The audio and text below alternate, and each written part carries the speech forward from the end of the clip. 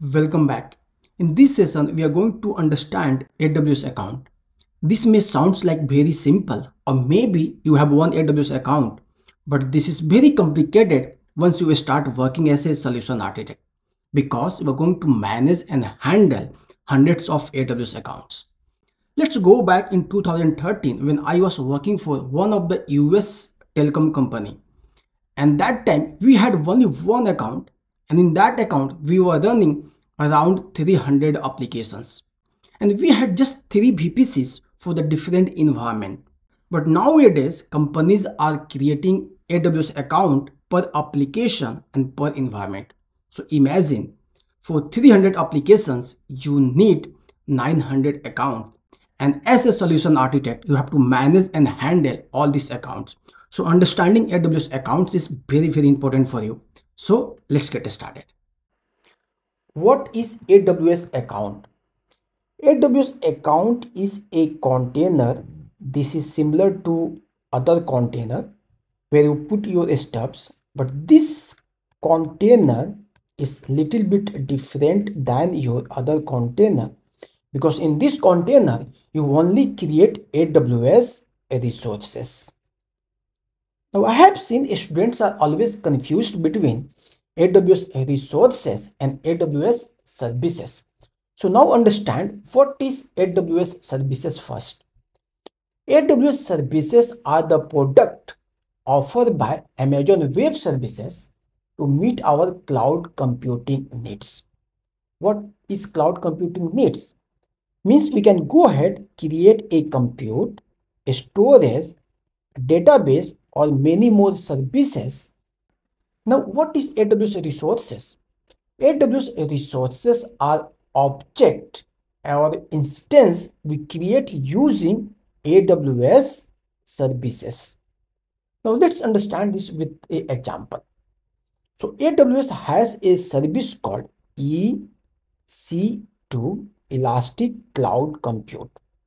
As name suggests, using this service, you can create a compute resource, and this is called virtual machine. So here, EC2 is a service and this virtual machine is a resource. Take another example. Again, AWS has another service called S3, Simple Storage Service. As name suggests, this is a storage service. So using this service, you can create a bucket. This is called S3 bucket, and in this bucket you can store your data. So here S3 is a service and this bucket is the object, or we can say this is a resource. So in this AWS account we can create AWS resources. Now, other than AWS resources, we create one more thing in our AWS account, and this is called identity. And this identity is nothing but a user who access this AWS account. What does it mean? This person access this account. So when he access this account, so using this AWS services, he create AWS resources.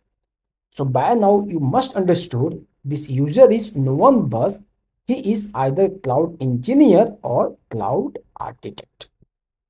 So to summarize, AWS account is a container, and in this container we create AWS resources or AWS identity. So in AWS account we do only two things. Either you create AWS resources or you create AWS identity. Now, to create this AWS account, we need three things. First things, we need name. Second, we need email ID. Third, we need credit card. Now let's understand one by one. What is name? Name is unique identifier of your AWS account. So when you have the one AWS account, so it's fine, you can go ahead, give any name. But when you have to manage hundreds of AWS accounts as a solution architect, then this naming convention and naming is very, very important. So different company uses different naming convention, but here I'm going to tell you what naming convention you should use, and maybe you can fine tune as per your needs and the customer needs. So in this course we have a company called Epic Book. Epic Book, and this company has two products. One is e-commerce platform that's called a store, and another is blogging platform. So we know for this company Epic Book, we are going to create AWS infrastructure and also we are going to manage it. So to create AWS infrastructure and these resources, we need AWS account, right? So how do we name this AWS account? So we need to understand, firstly we have the company name, then company has a product, and we have the two products. Now again we need to understand this store product and blog store, how many environment they are running. So after talking with the product owner, we come to know they have the development environment, they have the QA environment for the e-commerce, also they have the production environment. Whereas for the blogging, they have only dev environment and the production environment.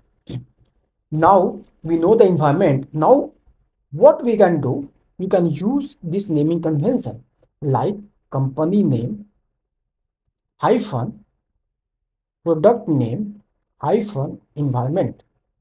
So we know we have the Epic Book. So naming convention will be Epic Book, then a store, then environment. So this could be the name of our dev account. And again, Epic Book, a store, then QA, and similar Epic Book, a store, then prod. And same goes for the blog as well. Now you know, if you have the hundreds of the account, how this naming convention will be followed and how easy it will be to identify this AWS account. And let me tell you from my experience, I have seen a customer, they have the account, they don't follow the naming convention. They maintain the Excel sheets or maybe in Confluence page, this account number and just a name. And it becomes very, very difficult to look and access these accounts. So when you are working as a solution architect, you should follow all these best practices. Now, second things we need to create AWS account is unique email ID. Why do we need this unique email ID? This unique email ID is again identifier of your AWS account that facilitate communication such as account activation, service notification, and billing information. So when we create AWS account using this unique email ID, AWS creates a account root user for your AWS account, and this root user is an identity for your AWS account. So when we create this account, then this AWS account has nothing, just one identity, this root user. And couple of points you need to understand about this root user. This root user is more powerful identity in your AWS account, and he has access of everything in your AWS account. What does it mean? It means you have to ensure this root user credentials you store at a very secure place, because if XYZ reason you lost or maybe this user credentials get compromised, then there will be the disaster. What could be disaster? There's a couple of disaster. Let me give you two examples. One example, and in this account, let's assume you are running a production application. So this bad guy who got access of this account he will go and delete all the resources what you have in this AWS account, or maybe he will transfer data from this account to maybe other AWS account. So you will lost your production application and production data. Second disaster could be he can go and create a AWS resources, and that could cost $1,000 per hours. And yes, there are AWS resources that you can create and that cost $1,000 per hour. So again, here, if you notice, while creating this account, you have your credit card and you will be paying those bills. Now let's understand why do we need this credit card. So when you create this AWS account, so we need this credit card for the billing purpose. So all the cost that will be incurred within this AWS account, this will be charged from this credit card.